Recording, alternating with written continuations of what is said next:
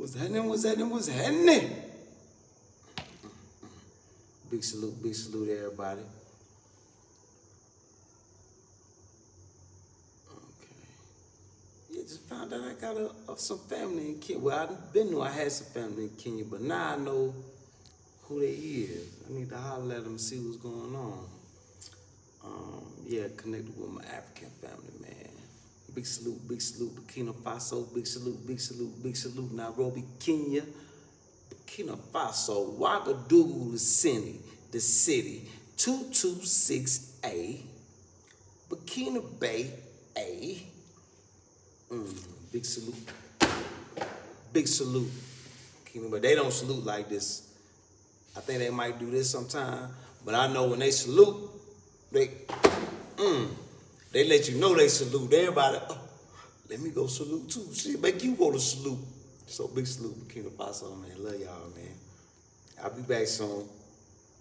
Let me close this door.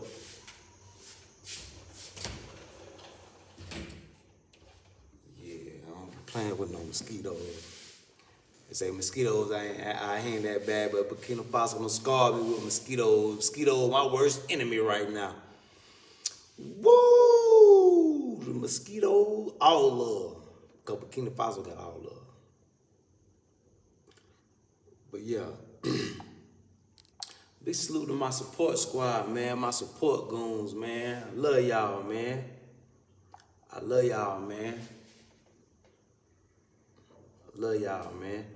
Y'all know who y'all is. It ain't but a few of y'all. You know what I'm saying? Ain't nothing but Megan. Orlando. Big bro Mob. Shit, Jay Bird. Shirley. Mama. Shit. It's a few more I'm forgetting.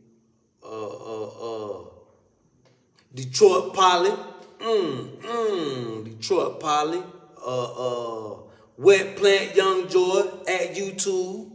Wet Plant Young Joy. I think it Stop Thugging on Instagram, right?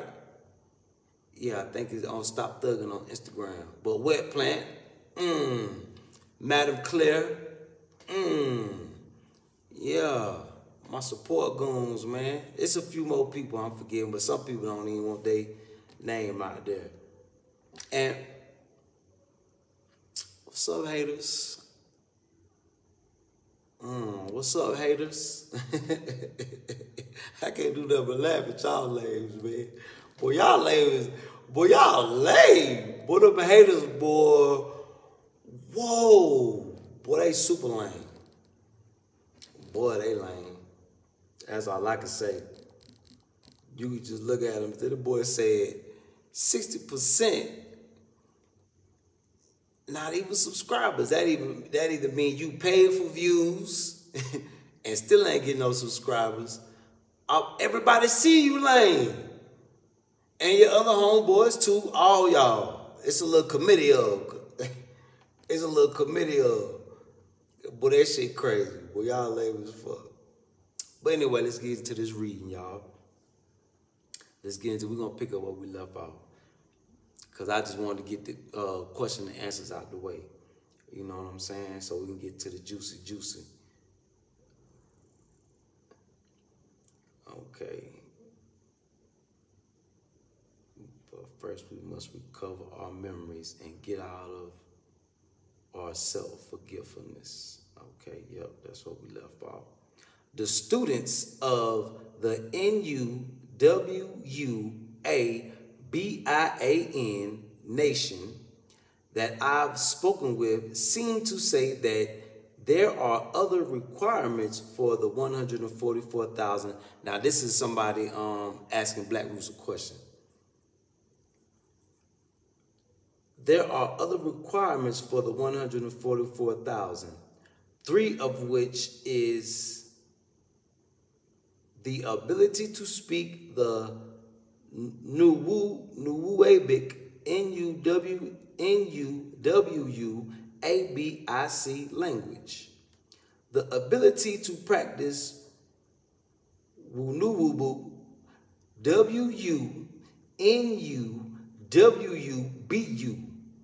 Wunuwubu Wunuwubu Wunuwubu Wunuwubu.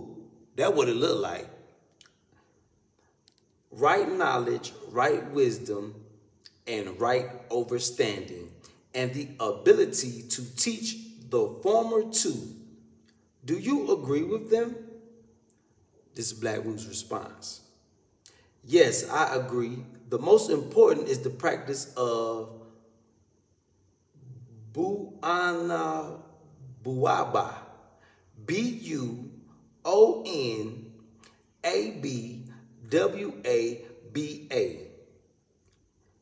And Wunuwubu. Wunuwubu. It's the gateway to the rest. The second level of Black Root science is precisely about that. By gaining control of our memories, we'll come in contact with our first ancestor. That's the key to understanding knowledge and wisdom. He/she will teach us the ancient language.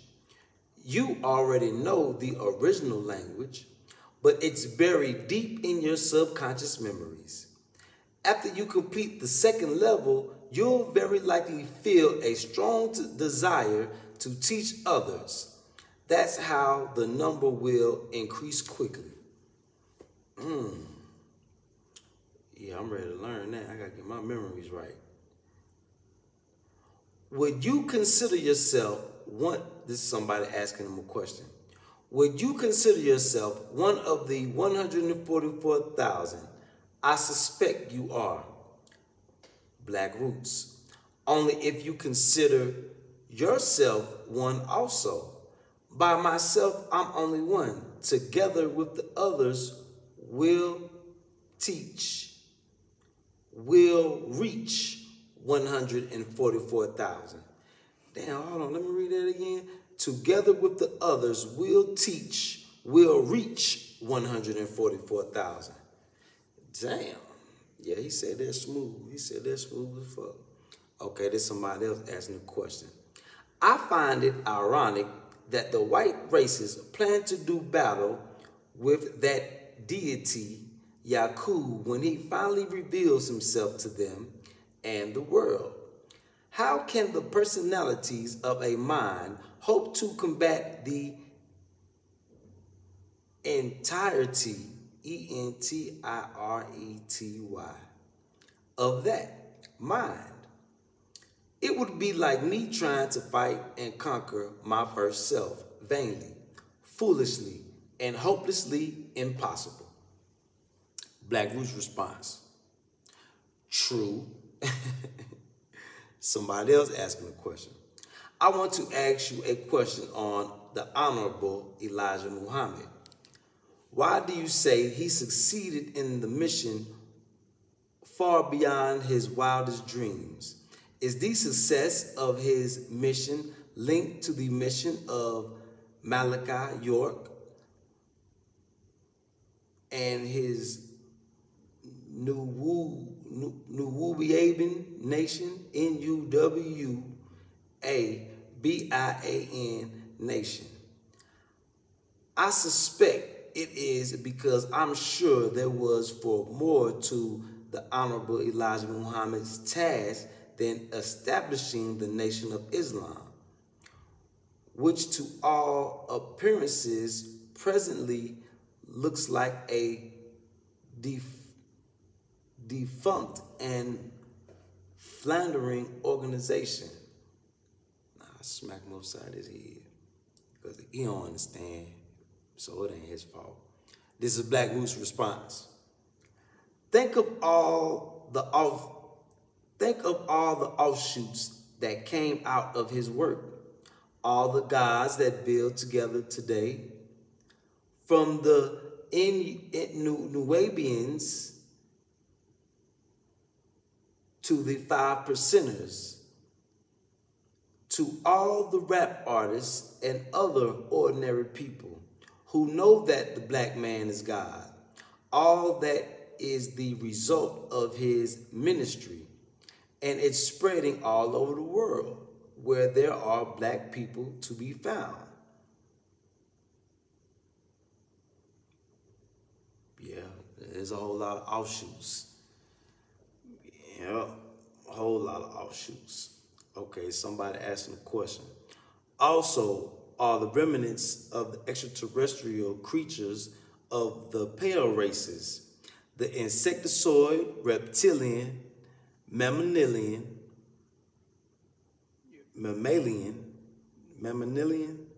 aliens still existing outside of this planet, on other planets, star systems, etc.?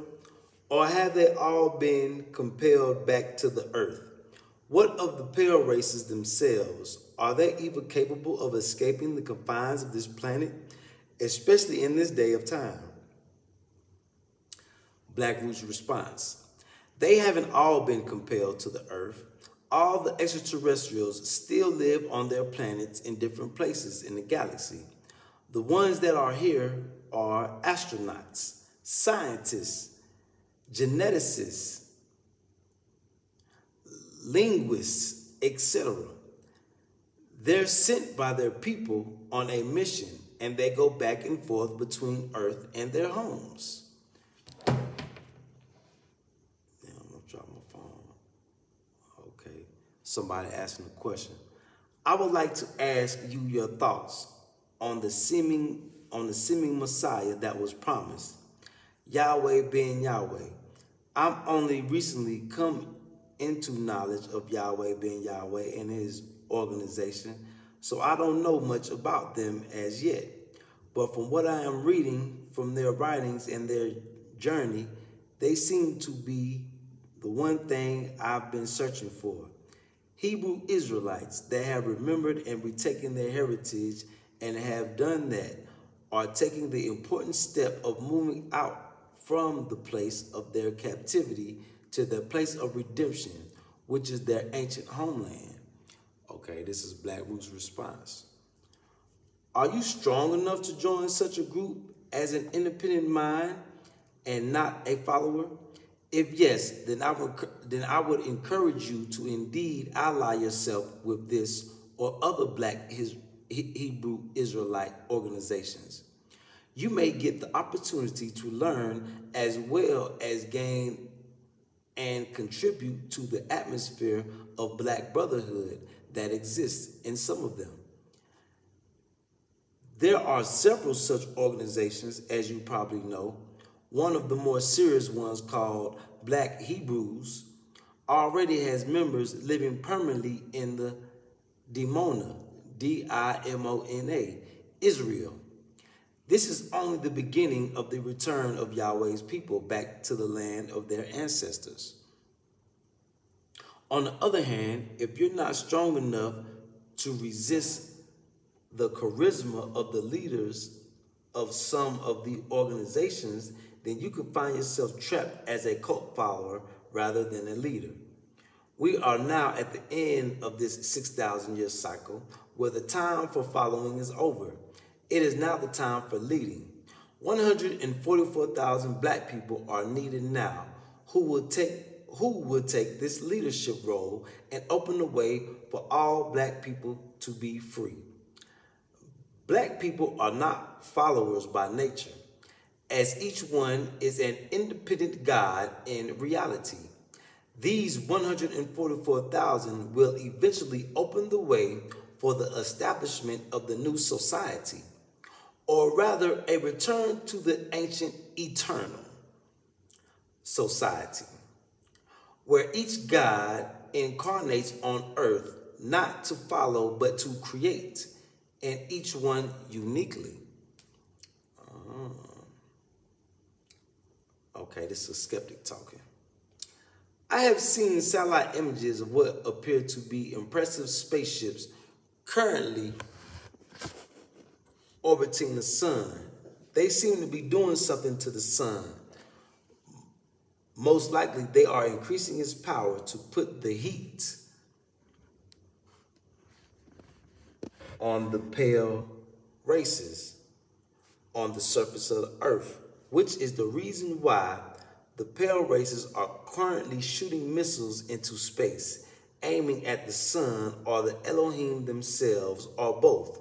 Foolish creatures, to see this, go to this webpage, www.cyberspaceorbit.com. Okay, this is Black Root's response. As for the spaceships around the sun, the Elohim are involved in a process that will eventually result in the removal of oxygen from the earth. That's why they're selling oxygen. You may know that oxygen is necessary for combustion to take place. That means guns, bombs, even automobile engines, internal combustion engines cannot function without oxygen. Neither can a fire be lit. That makes sense. When they complete this mission, all YT's weapons, guns, bombs, missiles, torpedoes, nukes, etc., will become useless, as well as the rest of his technology, because it all depends on combustion of oxygen. They will substitute the oxygen with a form of ozone. There will be a new type of air for breathing made of this form of ozone. All this requires certain adjustments of the sun's magnetic field and its relation to the Earth's atmosphere. That's why Nibiru, so-called 12th planet, is now parked between the Earth and the sun, where it cannot be seen due to the sun's glare. The primary reason for replacing the oxygen with a higher form is not to neutralize YT's weapons. The primary reason for replacing the oxygen with a higher form is not to neutralize YT's weapons. That's just a side benefit. The real reason is because the new kinds of bodies that will survive on Earth, which will be similar to our ancient bodies, will need it for breathing. Oh, okay. Okay, this is somebody talking to Black Roots. Peace, brother. I have been reading your lesson online for the past 3 months, and I am very impressed. I am not the type of man to believe in any and everything I come across, but there are just some things you feel, and your knowledge is one of them. I applaud you. My question: I am what the world calls a homosexual, and I have some serious concerns with my choices and how they fit into society. I truthfully don't have a problem with my sexuality, being that I've been with both males and females, and I like both, but one a little more. I'm just trying to be frank. Please don't take this as disrespect. According to your knowledge, am I to be doomed forever, cut away from my people? Which is God correct? Why does it feel natural for me if everybody says it isn't? I love my people, and I would rather be able to coexist at the highest form of love possible. But is that possible given my sexuality? If my sexuality is seen as going against nature and God, does that make me a devil? I sincerely hope not. I appreciate any response you can give me. I have searched so long for truth. Oh, man. This is Black Roots. My brother, we were all born in this 6,000-year cycle in order to overcome challenges. All of us choose a particular challenge, some more brave than others. That would be ours to experience and defeat. Some people, the brave ones, incarnate into bodies wrecked with perilous paralysis, disease, blindness, etc. Others are born into situations that encourage them to become thieves, murderers, rapists, and so on. All of these are challenges meant to be overcome. That's the only way we can build our character in this age. In past ages, all black people went through the trials and rigors of initiation are no longer publicly available to black people. So they must perfect their character in other ways. Hence the challenges and hardships of life. The same is true of the challenge of homosexuality. Many people are either born with a genetic proclivity proclivity that makes them prone to succumb to homosexuality, while others, especially children, are forced into experiences and situations that turn their psyche towards homosexuality. Yeah, that's big facts. Both these methods of becoming homosexual, i.e., being genetically predisposed to it or being forced by the circumstances of your upbringing, both these ways can be overcome if one wills. If people can overcome the challenge of polio, physical disabilities, blindness, deafness, etc., and become productive members of society who don't add to its decay, so too can one overcome the challenges of homosexuality. To embrace it as if it's a natural thing is to delude oneself. It's like giving in to one's tendency to commit murder, thievery, etc. However that tendency came about, it's a sign of a weak character. In the case of male homosexuals, to overcome it does not mean you have to force yourself to sexually embrace a woman, not at all. Sex is not an absolute necessity for every member of society. Society will continue even when there are some individuals who don't procreate, as long as they don't do the opposite, which is to encourage racially genocidal behavior. Yeah, that means stop promoting your affliction. You've been accepted, so stop promoting it. That's encouraging racially genocidal behavior. Yes, that's exactly what it's doing. So when a man feels no sexual attraction towards a woman, he can still lead a happy, loving life without engaging in sex. As a matter of fact, there are definite spiritual benefits to conserving sexual energy. The challenge to you is whether you'll overcome the temptation to give in to reckless, unnatural sexual pleasures, or whether you're morally strong enough to resist and thereby build a strong character. Yeah, I'm going on 2 years, no sex. I'm trying to build my character up. Y'all tell me how I'm doing. You may ask, what's the point of building a strong character in this morally corrupt world? Why should you give up your physical pleasure? The reason, brother, is because a moral character is your only key to true love, divine unity. Many homosexuals use the word love to refer to their relationships. This is not love. It's a self-deception necessary to justify their failure to raise up to the challenge and overcome the easy temptation of homosexuality.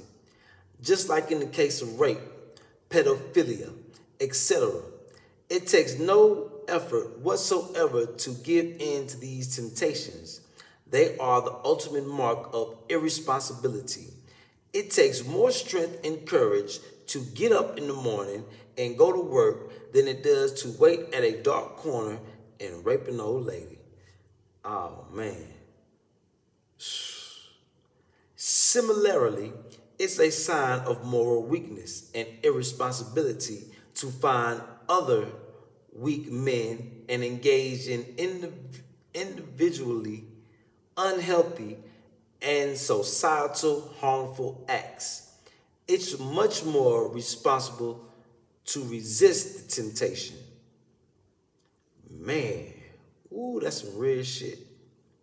It's a sign of moral weakness and irresponsible to find other weak men and encourage in individually unhealthy and societally harmful acts.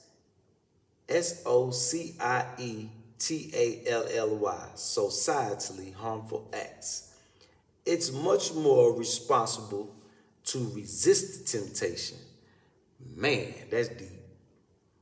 It's a question of whether or not you're up to the challenge, to face it courageously and overcome it, or take the easy way and give in to it without a struggle. Well, so much of that going on in America. Man, it's crazy. They trying to rub it on the rest of the world. The LGBT, all them, yeah, them folk. As to the question of whether you'll be doomed forever, no, it's impossible for any black person to be doomed. All the evil acts we engage in during this 6,000-year cycle were introduced to us by the light-skinned races. They were unknown to us before then. We only came here to prove that God can overcome all challenges, whether it's the challenge of slavery or attempted genocide meant to destroy us as a nation, or the challenge of homosexuality meant to morally bankrupt us as individuals. If you don't overcome your challenges here, you'll overcome them in Yahweh's heaven, but at a greater cost. This is not a punishment, but a choice, because ultimately you are one of the 1,000,000,008,000,000 gods, and no one can punish God. Peace, bro. Okay, this is somebody giving thanks. I appreciate you getting back to me and answering my questions in full. Perhaps it will take me a lifetime to consider the weight of my decisions in this world. Oh, he responded to the homosexual dude. Keep doing what you do, brother. And again, I appreciate the knowledge that you are spreading. I, for one, have benefited. Yeah, I hope you change your ways, brother. Okay. I'm going to introduce you to level 2, chapter 38.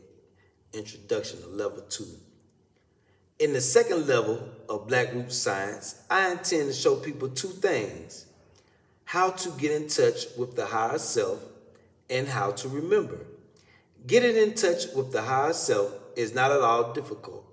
What is difficult is remembering the experience the higher self talks to us. What is difficult is remembering the experience. The higher self talks to us all the time, whenever there is a need for it. It's quite a simple thing for him or her to do. But here's the problem. Almost always, when our first self communicates with us, we instinctively and automatically turn our consciousness inward.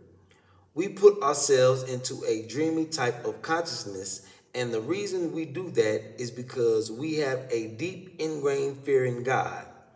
All of us do. We got this fear in many different ways, starting right from childhood. As young children, we naturally do not have this fear. Believe it or not, but all children are born completely fearless. That's big facts. All our fears come from the outside. We are taught by the older generations to be fearful, as they too were taught. The fear of God is the worst of all. In the West, it comes about primarily from religion. Many in the Christian-influenced world know the saying, "No one can see the face of God and live." That's the greatest and most ingenious lie the devil ever came up with. The fact of the matter is that as children, we see the face of God whenever we want. He or she comes to us in many faces according to what we are comfortable with. As we grow older and are taught to fear God, we suppress the memories of these visitations. We really believe that if we see God's face, we'll shrivel up, we'll shrivel and die. So we bury the memories in any past and future visitations deep in our psyche. And we come back, we're going to follow back up on 322. Ooh. Boy, thing getting juicy, ain't it? Love y'all, man. Y'all stay tuned. Support goons, support squad. Love y'all, man. Y'all. Lames. Them lames.